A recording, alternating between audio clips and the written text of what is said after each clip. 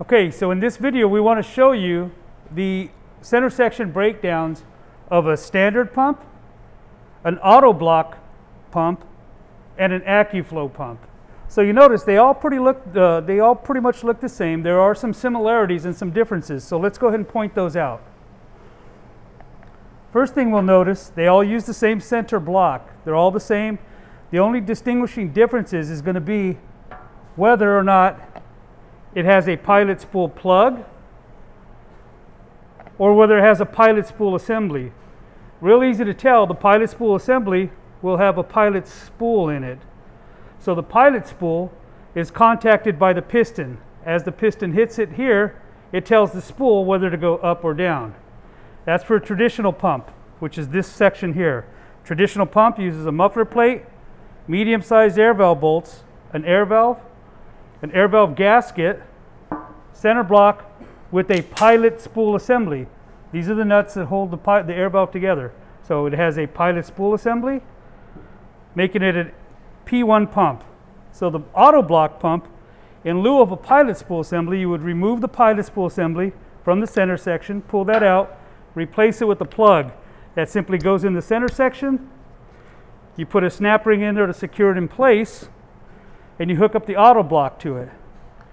Autoblock has the same air valve as the standard pump, so same air valve gasket. The block now just has two push-in fittings. That is controlled by a 5-way external solenoid valve that pressurizes this port or this port. If it's this port, it goes to that side. If it's this port, it comes to this side.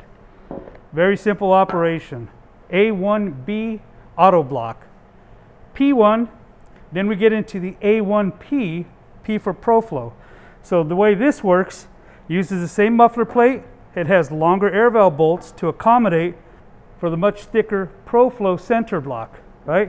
It uses the same air valve as a standard pump, but instead of the pilot spool assembly telling the air valve when to shift, this is solenoid actuated. So a solenoid energizes and de-energizes. You send a pulsing signal to the coil energizes or de-energizes and tells the assembly when to shift the air valve. So an equal pulsed signal shifts that air valve. So let's take a look at that. So here we have the air valve assembly, right? If you remove the 4 screws on the top, that'll give you access to it. So if you look on the top, there are 2 ports. On the top of the controller, there are 2 ports. When this is energized, one gets pressurized. When it's de-energized, the other gets pressurized. And that sends a signal to the block to open up the ports for the air valve.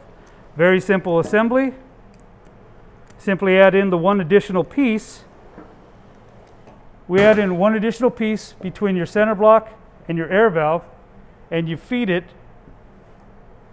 with electrical current going towards the coil. There are 3 coil options available: 12 volt, 24 volt, 110 volt. We have them in AC, DC, also ATEX rated for metal pumps, and intrinsically safe for other model pumps. But that is the Accu-Flo, traditional, and Autoblock pump.